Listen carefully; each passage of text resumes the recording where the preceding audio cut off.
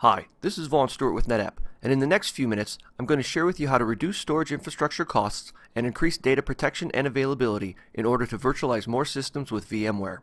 The technology we will be covering is available on storage arrays from NetApp and the N-Series from IBM.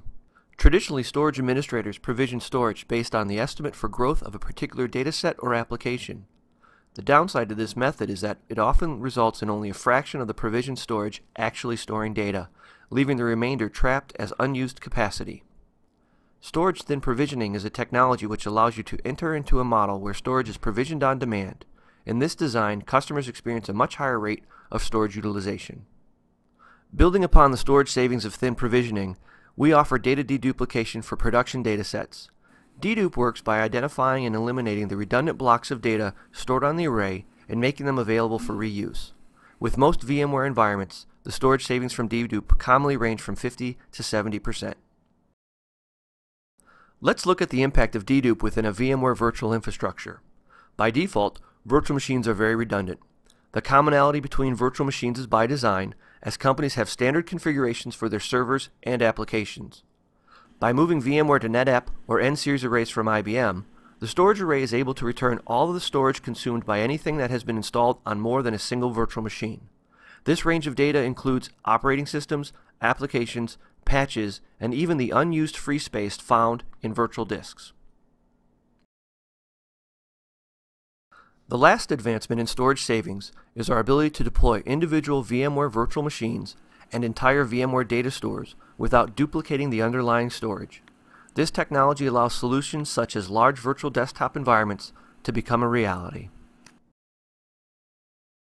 By combining the storage virtualization found in VMware and in our storage arrays, customers are able to implement flexible virtual infrastructures that can address today's business requirements, such as budget constraints and leveraging existing infrastructure resources.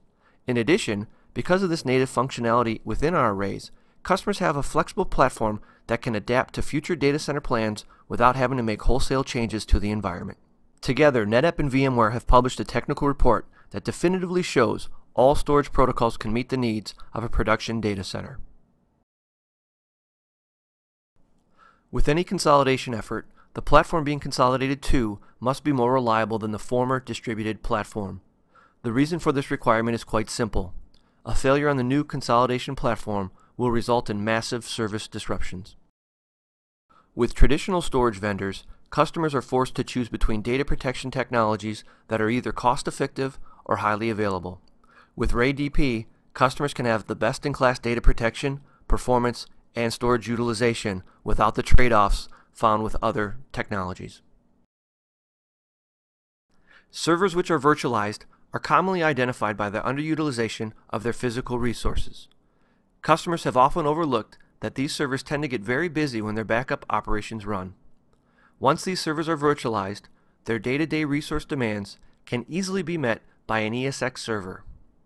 However, when backup operations begin, the requirement to copy all of the data to a backup device as quickly as possible can easily overwhelm the shared physical resources, leading to longer backup windows.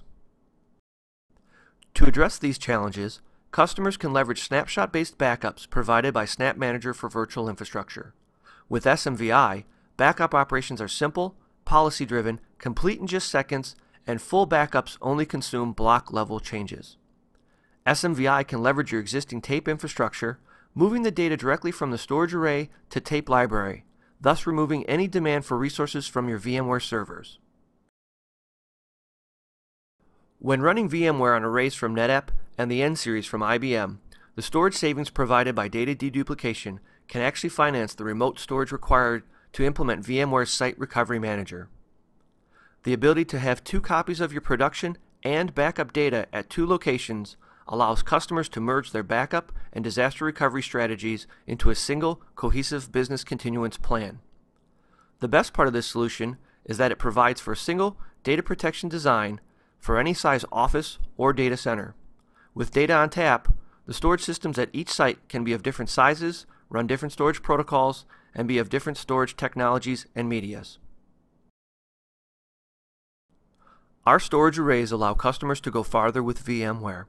As you can see from this example, technologies such as data deduplication, RAID-DP, and snapshot-based backups can have a pervasive effect throughout your virtual infrastructure, resulting in storage cost savings, increased data availability, and the means to virtualize more of your data center. As we begin to close, I'd like to share with you that if you run VMware on another vendor's enterprise-class array, then you're in luck. NetApp and the N-Series from IBM can front-end most of these arrays, enabling all the features we have shared and discussed while maintaining the current capital investment. Think of this solution as a hypervisor for your existing storage arrays.